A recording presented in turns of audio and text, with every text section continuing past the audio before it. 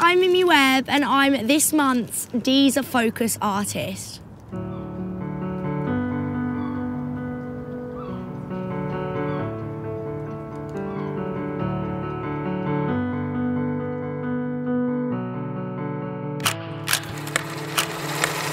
Walking home and talking loads.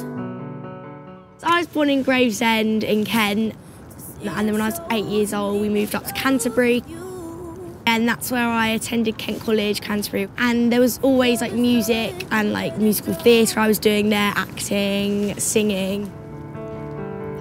And then from there when I was 16, finished my GCSEs, I just really wanted to go into music properly. I wanted to be an artist, I wanted to be superstar, so I was like, right, come on, Mum, like, you need to let me go to music college.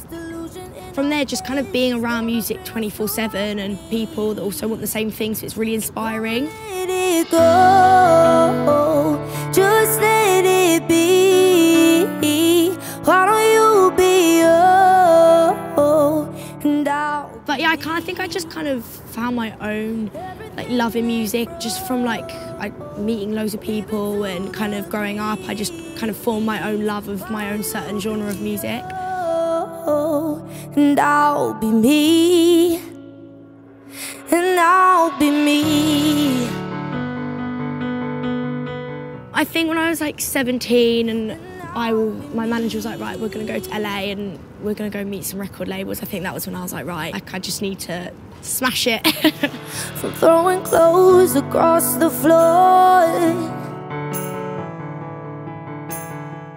The Ellen show was incredible, and getting my billboard in Times Square, like it's all just happened like in the first half of the year, so it was just all so crazy, and I just kind of took it every day as it came, and just super grateful and just really excited for like the next thing, I guess. Doing it anymore.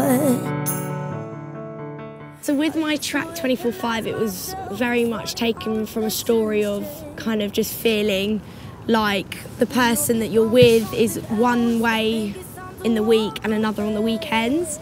So it's just about that kind of toxic love, but you know, you also still want them, and like you just keep going in this circle, and you know, it's just a non-stop. Why don't you be and I'll be me. Everything.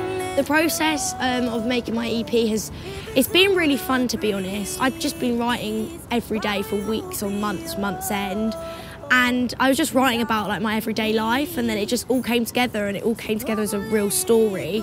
And then when I heard that, you know, we wanted to put an EP out, it was like I'd already been working towards that without knowing it. And I'll be me, and I'll be me. And I'll be me.